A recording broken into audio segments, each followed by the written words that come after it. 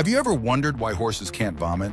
This rare trait sets them apart from most mammals and has everything to do with their unique anatomy. At the center of this mystery lies the horse's digestive system, specifically the powerful lower esophageal sphincter. In horses, this muscular valve connecting the esophagus to the stomach is exceptionally strong and functions as a one-way gate. Unlike in humans or dogs, it prevents food, liquid, or gas from traveling back up the esophagus. This mechanism is crucial because a horse's digestive process relies on a constant, forward-moving flow.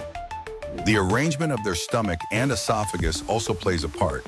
The esophagus enters the stomach at a sharp angle, making reverse flow nearly impossible. While this adaptation helps to prevent regurgitation during intense activity, it does have a downside. If a horse eats something toxic or develops gastric distress, it can't simply vomit to relieve itself. That's why colic, a common digestive issue, can be so dangerous for horses. Understanding this unique trait highlights just how specialized and vulnerable the equine digestive system truly is. Want more WTF animal anatomy?